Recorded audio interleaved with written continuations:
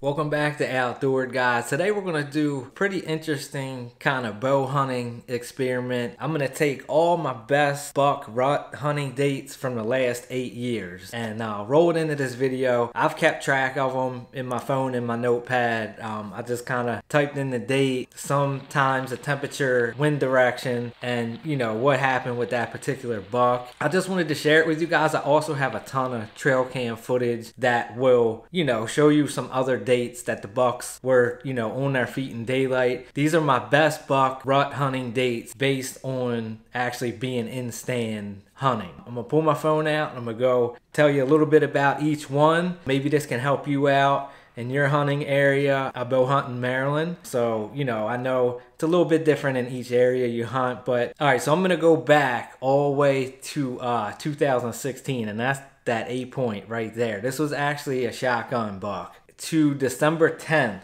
at 3:45, this big 8-pointer came from the neighboring property. I just wanted to share him. He's not really a bow buck. Like I said, he's a gun buck, but he's definitely the biggest and oldest. So I just want to talk about, that hunt just a little bit. Around 3:45, he came in from our left. He actually was blind in the one eye. Me and my brother were sitting actually on the ground. So I think that helped us out without him seeing us, but he just looked like a warrior. I think he lost that eye from fighting. Just an old ancient buck. It was such an awesome hunt that we got to sit there and experience together, and we wound up harvesting him. It was the last day of shotgun. I think it was like the first time we went out in the 2 weeks of firearms season, and it was the last day, kind of fourth quarter Hail Mary kind of buck. I'll never forget him. Beautiful 8-point. All right, let's hop into the next one. We got November 8th, 2017 at 3:45, northwest wind. I rattled in an 8-point buck. I did not harvest that buck. That was one of the only bucks that I have experience with on that property that I was able to rattle in with the antlers. So I thought, that was definitely unique. He definitely came right in after I rattled. He was real alert. He was looking to try to figure out what was, what bucks were fighting and where the does were, and he had popped his head in and came right in. Okay, now we got November 14th, 2018. This was one of the biggest 6-points I've ever seen, hunting at all. There's a creek crossing in front of me where this particular stand was. Keep in mind, all these bucks were out of the same stand too. He came down across the creek bottom at 5 p.m. last light, a northeast wind with him. It was very new to bow hunting. I wasn't able to get a shot on him. He kind of stayed, I think he was 35 yards, and I just wasn't comfortable making the shot, so I didn't take it. But he was a beautiful big 6-point. I actually, once he went past me, I tried to grunt him in, and I was so close to him at that point and scared him, and he had took off. But beautiful buck hunt and experience on that one. Okay, November 8th in the morning. This was a new stand back in doe bedding, different stand. Huge 8 at 6:45 a.m. in the morning, northeast wind. I seen him again. Couldn't get a shot because he went behind me on somebody else's property, and there was a lot of stuff in the way too. So I seen him again at 8:30 a.m. and 10 a.m.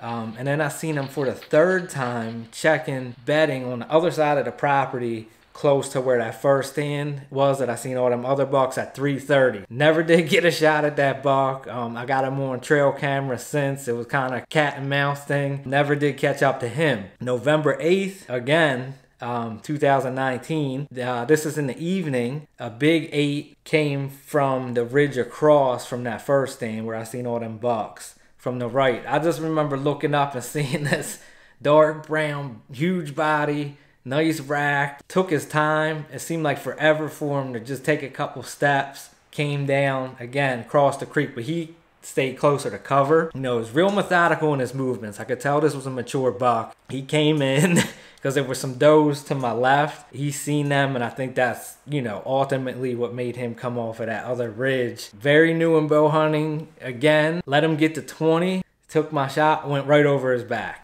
I was hoping to get another arrow in, get another shot at him, but it just didn't happen. I was praying I did, but I never did get a follow-up shot on him. Let's hop to this year, 2023, or actually now it's last year, but November 6th, newer stand, kind of in between that bedding in that first stand where all them buck encounters were, okay? 2 mature bucks, a 6 and an 8, came at 4:30 p.m. I'm gonna run through the story real quick just because I think it's interesting. I thought I was gonna get a shot at that big 8, but I never did get a shot at either one of them. They both stayed about 40 yards and out, and I'm not comfortable making that far of a shot back in the timber like that. So the doe actually did everything textbook. She came probably 10 yards in front of my stand.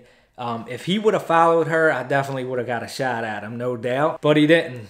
She fed down there. I'm surprised she didn't see me or smell me because I'm pretty sure my wind was blowing back that way. I guess she was low in the creek. I was, not super high, but I was up in the stand. He kind of stayed behind her in the creek, and just kind of skirted me the whole time. And it was 2 different bucks. So I'm like, all right, one of them's going to slip up here. I'm going to get a shot at one of them. Nope, never got a shot at them. Following day, I go to that new stand up on Oak Flat. This was the second sit there. This one's unique, and I did a video on this specific buck. I actually did 2 of them, so I'll link them down in the video description below. I hunted the wrong temperature, the wrong wind, and I spooked deer on the way into this stand just because of the access is not the best, but it's an awesome spot. Heard a bunch of crunching. Look back to my right at about 3:34 p.m. 65, 70 degrees out, and this guy didn't care. I seen other bucks before him too. That goes to show you, sometimes you gotta press the issue and break all the rules to get an opportunity, and that's what I did that time. I wasn't able to, I made a shoulder shot on this buck. I wasn't able to harvest the buck. I had him come up on trail camera a couple days later. He's fine, had a little limp, but feel a little bit better that I didn't hurt him to the point where